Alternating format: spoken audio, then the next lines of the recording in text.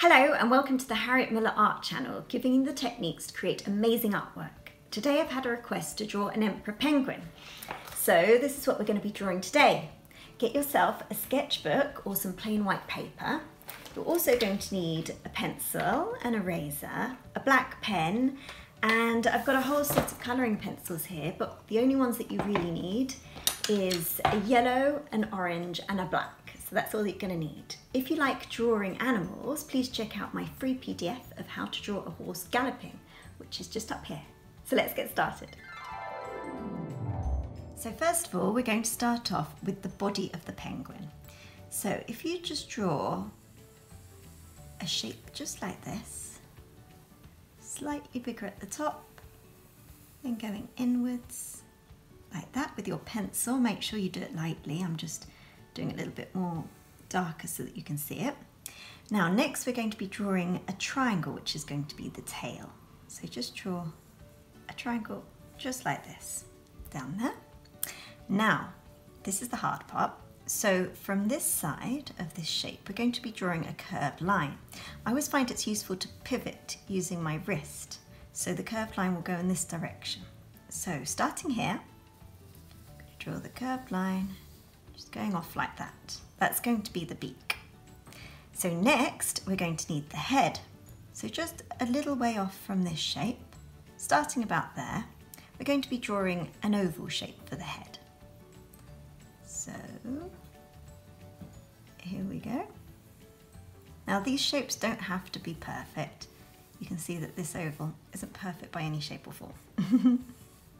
Just draw a rough guide for the head. Now we're going to join up the beak.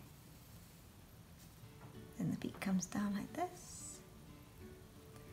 And very lightly we're just going to join up all the shapes so it looks more like a penguin. Now we're going to be drawing the wing. So if you put your finger there and your finger at the top of the head, and then slowly at the same pace bring them together. Where your fingers meet, that's going to be the top of the wing. So this is going to come round in a shape like that, and round like that. Now we're going to be drawing the feet. So if we just draw a few furry lines coming out, feathery lines I should say, and then the toes are going to be pointing out. So you've got one little toe poking out from there, followed by another toe there. Now we're going to draw a line to show where the black part of the penguin's coat is defined from the white part. So that just goes down like this, bring it round, and at about here we're going to go all the way around to a shape just like this. Going to go under the chin, and we're going to make a mark where we're going to put the eye just above that line that we drew. And then now we're going to draw another shape. It's going to be coloured in orange, this part, just like so. Now we're going to be using a black pen just to draw the outline. So if we start at the top of the beak, and it will come round like so, all the way around the back. And when we hit the tail, we're not going to do such a sharp line there, we're just going to make it curve to the ground. I'm going to do some feathery lines coming round, and a few more down the bottom. Just little kind of U shapes. Then bring it round. And then starting at the top again, I'm going to come all the way down, all the way around,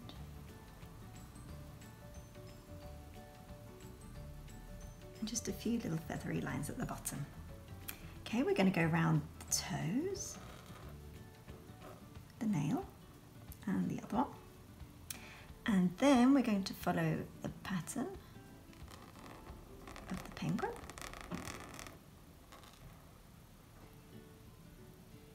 coming round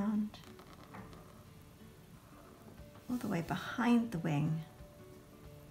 And here we're just going to do some feathery lines, and then the wing. Coming round, and then this shape here. I'm going to define the beak a little bit better, show the top part of the beak from the bottom, and then we're going to draw a larger oval for the eye, followed by the inner eye. Now I'm going to rub it all out, all the pencil lines, and then we'll start colouring in. Alrighty, so now we're going to be colouring in. So I've rubbed out all the pencil lines. Now with a yellow pencil, just lightly colour in this area. Starting to take a bit more shape now, isn't it? And then lightly colour in this area.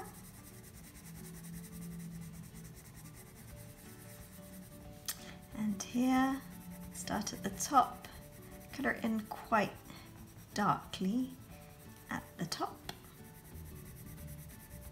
I don't even know if that's an adjective, darkly.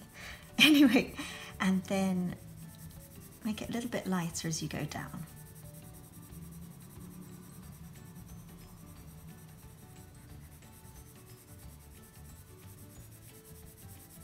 So just bringing it down. There we go. So it gets progressively lighter as we go down. Okay, now with your orange pencil, we're going to be going on top of this yellow here, and we're going to blend it all in, leaving a little line of yellow at the top there. Can you see that? And then we're going to be doing the same here. Press quite hard here.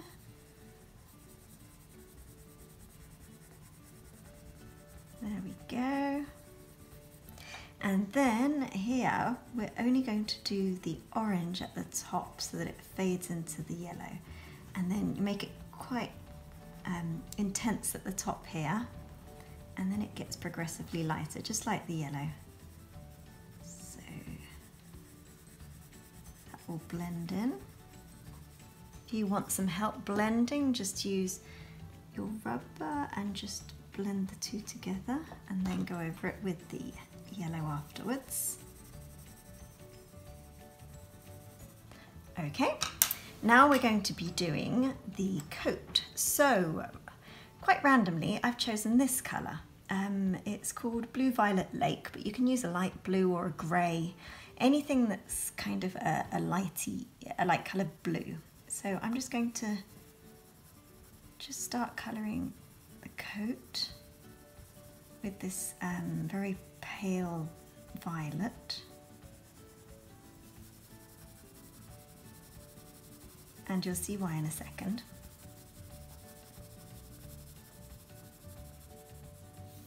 And I'm also going to put this pale violet up the top and for the eye, going all the way up. So basically the violet colour just shows where the highlighted areas, so where the light hits the penguin. So at the top of the tail, across the back, and then now I'm going to use the black, and I'm going to be getting progressively heavier towards the underside of the chin. So this, I'm going to press really hard, and then it's going to be much lighter towards the top, leaving out the eye. So I'm going to speed things up now.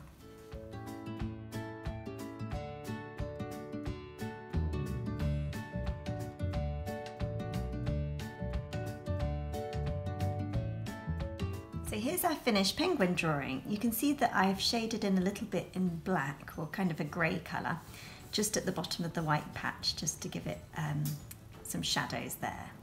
Anyway, I hope you've enjoyed this tutorial. If you have, please give me a thumbs up and subscribe, and I look forward to seeing you on the next one. Thank you, goodbye.